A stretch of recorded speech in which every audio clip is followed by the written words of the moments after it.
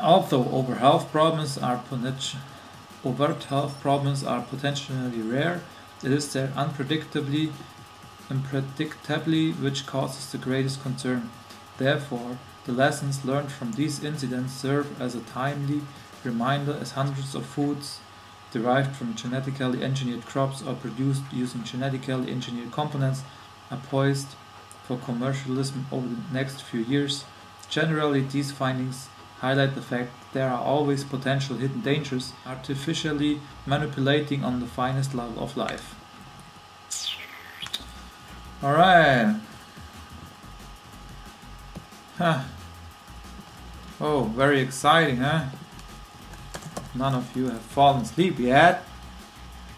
At least it's about food. We all need food.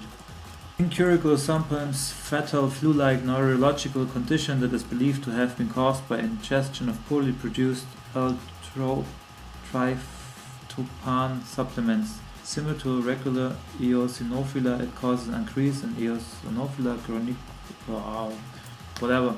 Alright, it happened because the bacteria was genetically modified. Alright, so for me the conclusion is that genetic engineering is no way predictable. Like, I mean, if you take some bacteria and you mess with its genes, things like this can happen. Bacteria that's producing deadly toxins, kill people, that mess with their neurologic system. Really not nice. Really not nice. Not funny. That's, you know, it reminds me so much of the fact that when humans think they know it all, when humans think they have everything under control, shit happens. Because they are not God. They don't know anything. They don't know everything. And so they make mistakes. People die, they learn from the mistakes, they make the next mistake, and so on. Well, I mean, I'm not against making mistakes, but at least guys need to do a lot of tests before they bring chemicals in, before they release any chemicals to the public or in the nature. And corporations fail on this very often. We have around 100,000 chemicals in nature now, in our environment. And only 900 of this 100,000 chemicals, human-produced chemicals, were ever tested for toxicity or cancerous effects. And from this 900 chemicals, 10% showed cancer-promoting or cancer-fostering, cancer-supporting effects. So if you say that 10% from 100,000 chemicals are likely to produce cancer, then we have 1,000 chemicals from which we only know that actually I'm wrong. 10,000 chemicals, 10% from 100,000, yeah, 10,000 chemicals from which we only know that 100 chemicals are definitely proven to be cancer promoting. And this is really not fun, dude. We have 10,000 chemicals from which we only know that 100 that are possibly 100,000 possibly dangerous and 10,000 probably dangerous, but no one tested them ever. They just released it, they used it, and then shit happens. So it's really not funny, dude.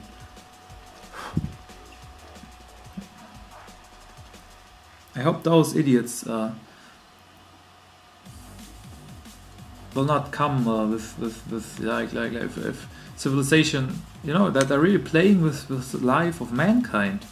I mean, if I produce a new chemical and I never tested it on like, yeah, on animals, and I cannot say that maybe animals became unfertile by this chemical, then I cannot release it. Otherwise you Yeah, when shit happens to destroy really mankind, it's really dangerous. Wir wissen sehr gut, dass diese Aminosäure Dutzende von Menschen getötet und Hunderte krank gemacht hat. Sie verursachte eine Epidemie einer ungewöhnlichen Krankheit namens IMS. Stimmt? Wie viele Menschen sind daran gestorben? Ja, aber viele... 37. Über 1000 behielten gesundheitliche Schäden. Erinnern Sie sich daran? Ja. Laut FDA-Unterlagen sagten sie, wir kennen die Ursache von IMS noch nicht und können auch die gentechnische Veränderung des Organismus nicht ausschließen.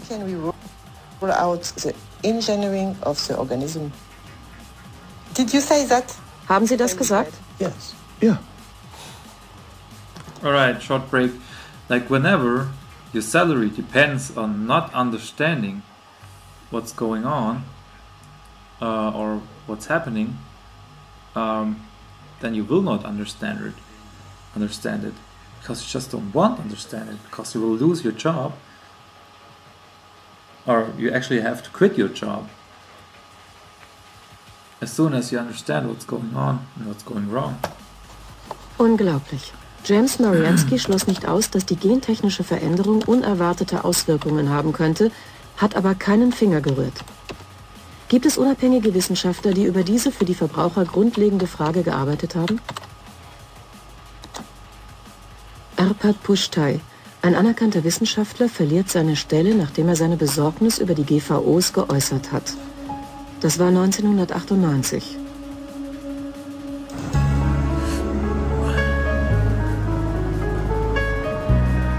Arpad Pusztai arbeitete für das Rowett Institute in Schottland und hatte auf Anfrage des Landwirtschaftsministeriums eine Studie über gentechnisch veränderte Kartoffeln geleitet.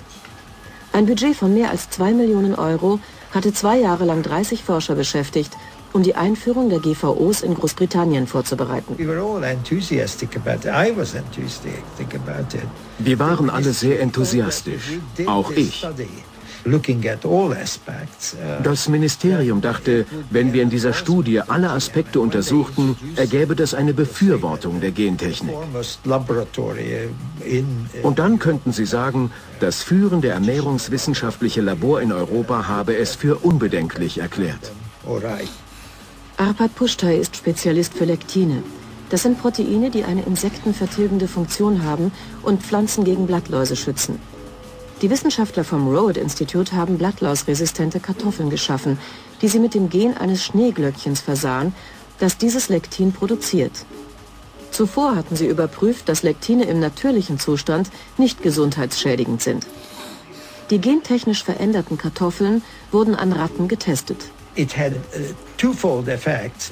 hatten eine zweifache Auswirkung. Zum einen ergab sich eine erhöhte wuchernde Reaktion im Darm.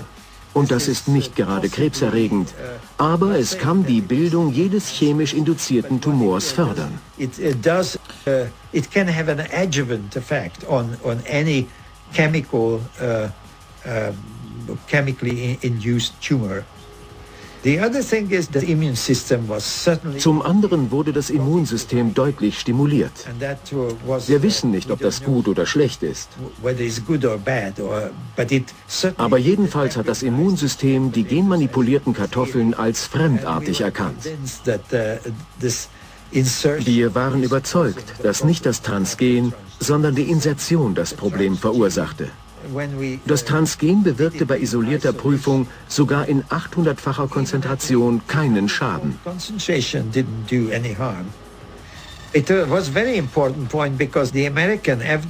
Das war eine wichtige Erkenntnis, denn die FDA stellt sich immer noch auf den Standpunkt, dies sei eine neutrale Technologie. Und wir haben veröffentlicht und bewiesen, dass eben nicht das Transgen das Problem erzeugt, sondern das Verfahren.